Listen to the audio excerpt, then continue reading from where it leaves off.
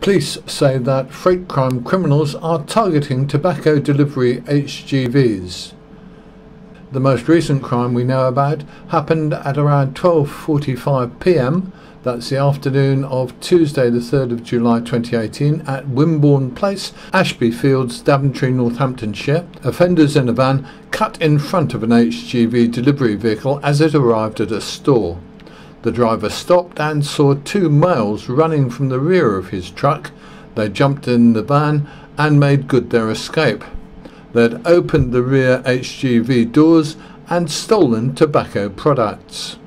Police say you should be aware that criminals are committing these crimes all over the UK.